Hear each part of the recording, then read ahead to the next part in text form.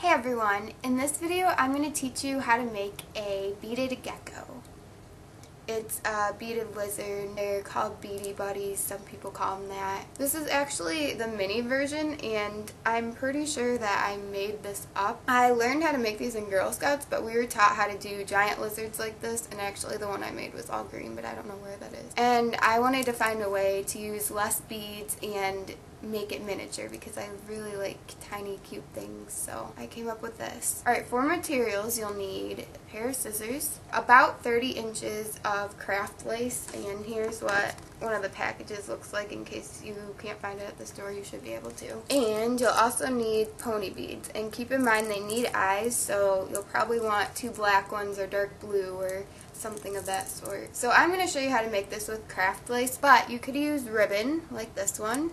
You could use little tiny seed beads and thread like this one. This is my favorite one. You could use yarn like I did for this inchworm. You could use smaller pony beads and this type of string. I don't know what it is. This type of string, and you could also use wire. This is thick wire. You can also use key rings to put at the top instead of this little loop. You can make a lot of different animals and objects using this method with the pony beads and string. I'll show you all the ones I've made at the end of this video, so stay tuned for that if you're interested. First you need to take your craft lace and put the ends together.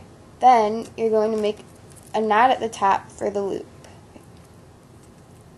This is a pretty good size. Then pick out the color of beads that you want to use. You'll need at least 23, but if you want the tail to be longer, you can use a couple more. Lay out these beads in the gecko pattern, and I'll show you that.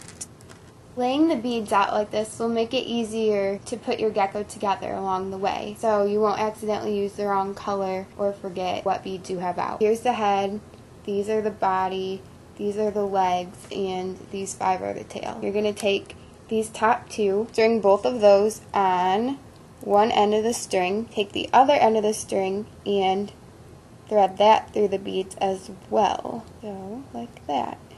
And then pull these beads all the way up to the loop at the top.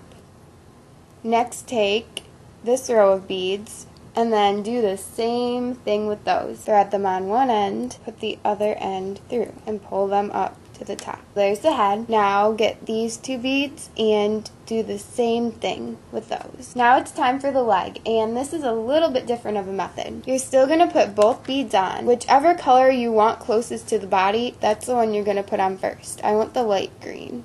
So I'm putting the light green on, then the little bit darker green. Instead of threading the other side of your string into these, you're going to take this one and just put it right back through. So you're only working with one string this time. And just kind of work that down to the body.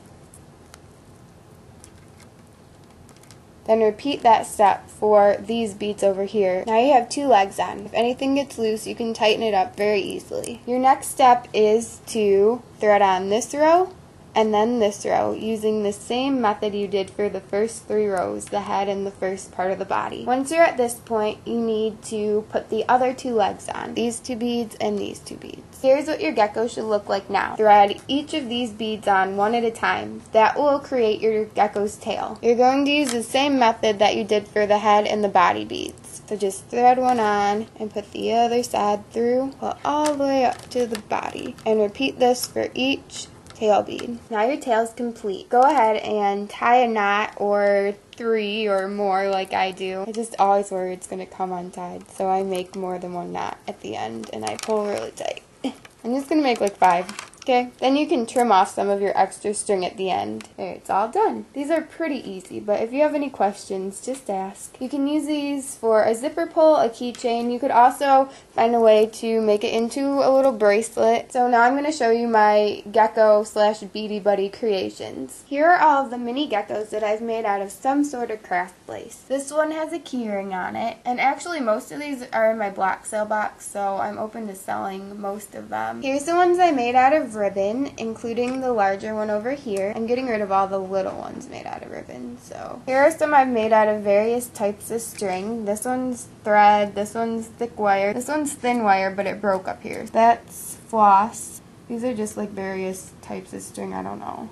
Here are 3 inchworms, an owl, and a Christmas tree. And these guys are really, really tiny. They're made from thread and either plastic seed beads or glass seed beads. And actually these 2 over here are made out of wire. The ones made out of wire, they can actually stand up. This one was always my favorite. I would wear it around my finger as a ring in like 3rd and 4th grade. I loved it. It went through so much. So that's how you can tell that a single piece of thread is really durable, because I did so much to it. My friends and I would set up like a gecko amusement park, and they would go swimming in the water and do all these games. Yeah, we were very creative back then.